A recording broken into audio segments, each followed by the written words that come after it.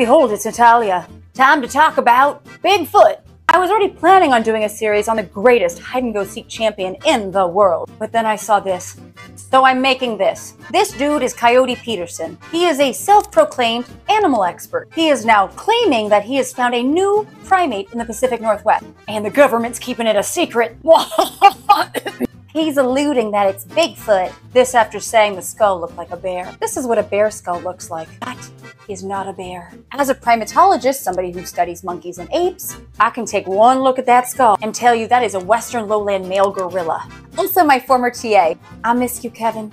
Fun side note, that big crest at the top of their skull, it's called a sagittal crest. Gorillas have it because they eat a very fibrous vegetarian diet. A skull like that would not support the Bigfoot is a big hunter hypothesis. Just an FYI. So what does all this mean? 1. Coyote Peterson randomly stumbled upon a gorilla skull in the Pacific Northwest and didn't even try to compare it to other non-human primates.